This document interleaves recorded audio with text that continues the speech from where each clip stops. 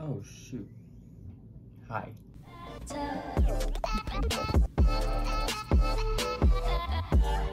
Hey everybody, my name is Noah Woodward and welcome back to my channel. So I didn't know if this was going to be an ongoing thing, but a few weeks ago I analyzed Ariana Grande's vocal evolution from 1998 to 2020, and I wanted to see if there were more videos like that online with other artists and maybe possibly make it a series or something. You guys seem to love it and I loved doing it, so we are going to be watching Lady Gaga's best live vocals from 2009 to 2019. I have not watched this at all. It was posted a year ago, so it is a little older.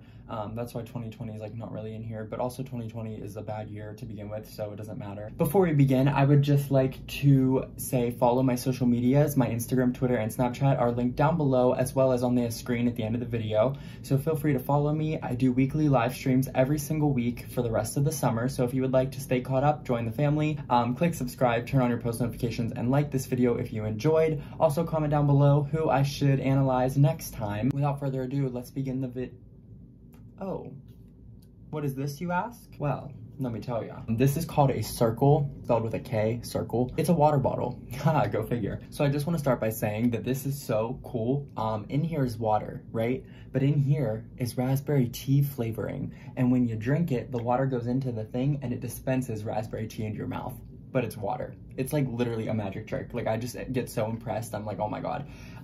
But yeah, you can change out these cartridges, so you don't have to get raspberry tea. I have vanilla iced coffee here, which I'm going to be trying very soon, and then I have mixed berry and fruit punch as well. On the cap, it has a safety seal, you know, protect from the COVID-19. Also, it has a flavor dispense amount, so if you only want like one, you can go from 1 to 10. So 10 is like super intense raspberry tea flavor, and 1 is like little to none, and it's pretty much, or you can just do all water. If you don't have flavor, you can just use it as a regular water bottle too, it doesn't matter. It is made out of plastic, BPA free, all those things as well. And then these things, look at this. These things are only like $3 for one of them, and it takes 6 refills. Like you can refill your water bottle 6 times. But if you don't dispense it on the highest setting, you can actually just like use it like 10 to 15 times. So it really could last a while. Also, if you click my link down below, you can get your starter kit for $8, like I said. And you can also get $5 off your first order of like flavors and your subscription, like your flavor pack that you want, because they come in like packs of 4, or you can buy them separate. It does not matter. If you click my link down below, you can get the water bottle here for only $5. The water bottle starter kit for $5, and 2 flavors come free, fruit punch and mixed berry. So you can get all of that for $5 with so many refills, and then each flavor pack after that is only like $3. So it's definitely a steal and you should check it out. Enough of that, let's get into the video. Also, sorry I look really bad. It's like 11 at night and I just got out of the shower.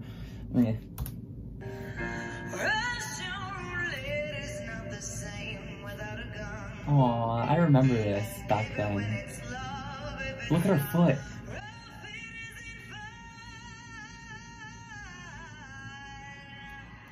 Okay, so something so awesome about Lady Gaga is her voice can sound different every single time.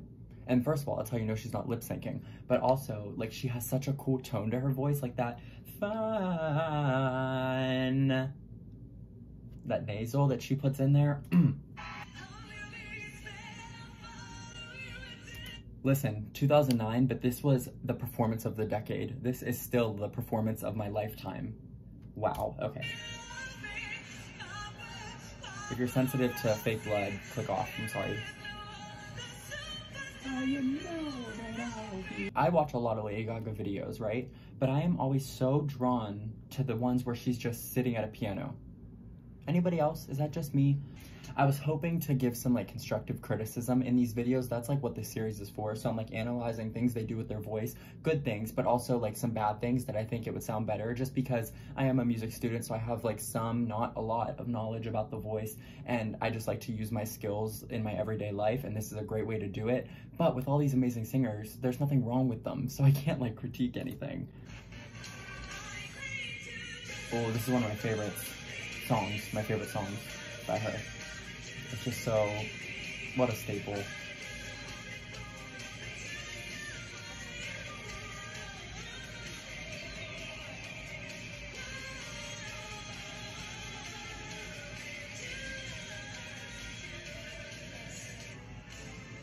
Grammys. I love that hair. Her high ponytails are always so good, and she's bringing them back with Chromatica. I love it.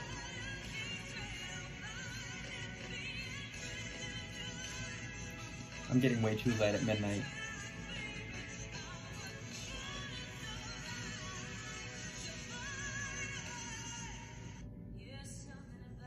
Oh, her best song. This is her best song. Hello, Mary the Night. How are you?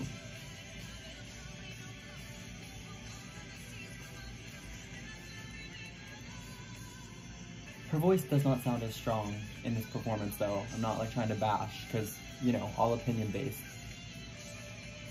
But I get it, she's tired dancing. VMAs, she opened the VMAs with this. Are you kidding? Vibrato.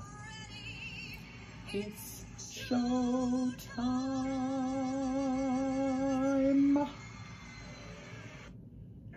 That drop gets me every time. I love that hair. I love this bridge. Oh, she sounds incredible, just like the track.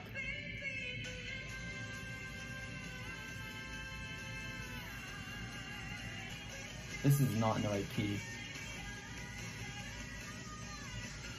That was a little strange, but also she's not. That's pitched, so disregard. Oh, the cheek-to-cheek stuff is so good too.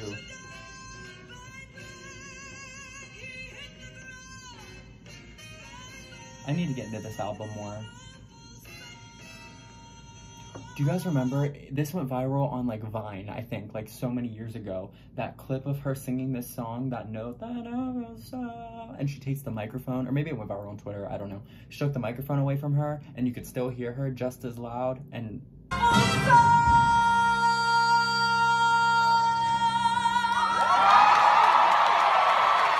yeah.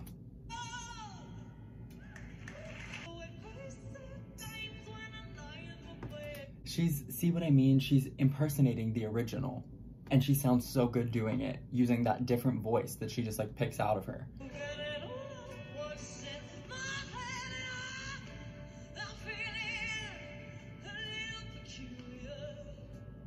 Ugh.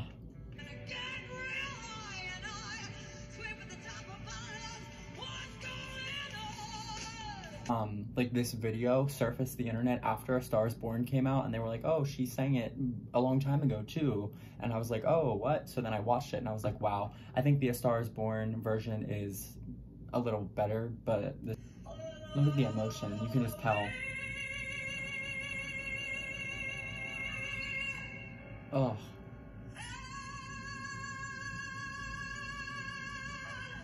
Oh. See, that's the thing.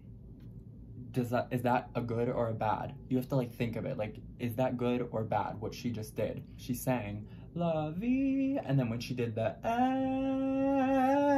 and, she got really sharp, really sharp, and then she cracked.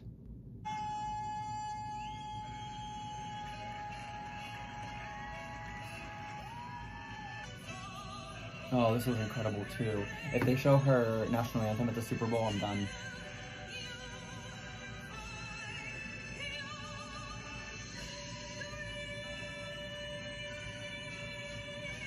Switching into that head voice right there, she said dream,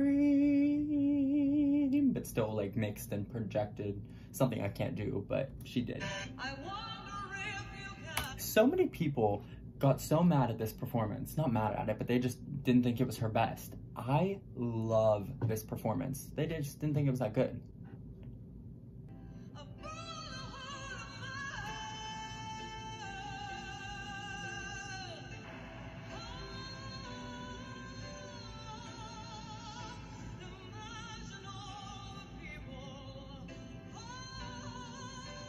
Ooh, shaking a little bit. And then it's just like, what? Ooh, how the collab should have been. Migo.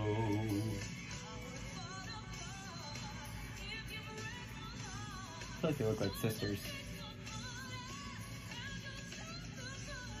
That was good. That is one of the highest notes that she's hit in the art pop and before era. Like before this song, she's like never really belted the F sharp like that, like in any song. And then she did it in this song and we were like, oh, is she gonna do it live? And then she does, but then a lot of times she cracks and strains during it or just goes really flat and doesn't hit the right note. Doesn't sound bad. You can just tell that it's not like correct, but she like covers it by growling and doing all these things because she's very smart. But that one was really good. Perfect Illusion. I got you.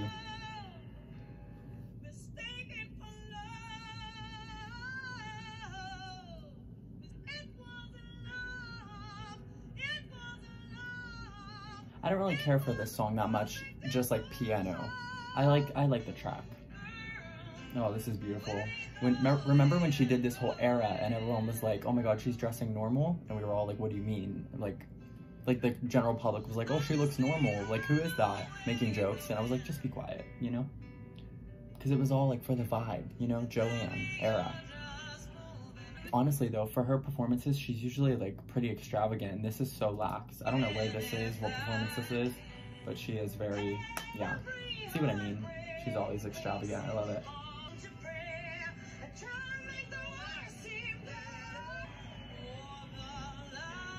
This is it. Breathe, and the heart, her mouth is open. Bring it into your nose. Breathe.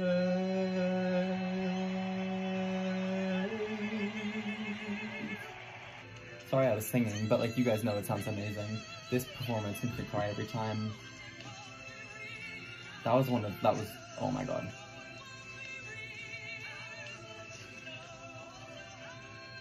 I'm so mad this song didn't get like better reception from the general public. It never really blew up. I guess that maybe that's not what she wanted because it's like really personal. But also, I think it was in a movie too. Oh, this was so good too. I love her hair. This was the AMAs, but she filmed it on her tour.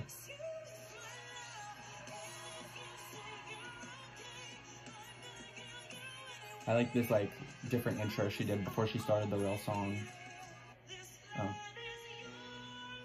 Oh, when she was like up in the sky at the Super Bowl and she just like dove in.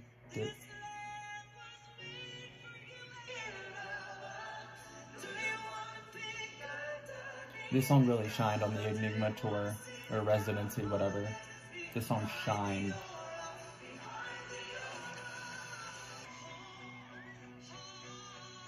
Oh, I didn't really care for this performance that much. Not gonna lie. This part was just kind of like wacky.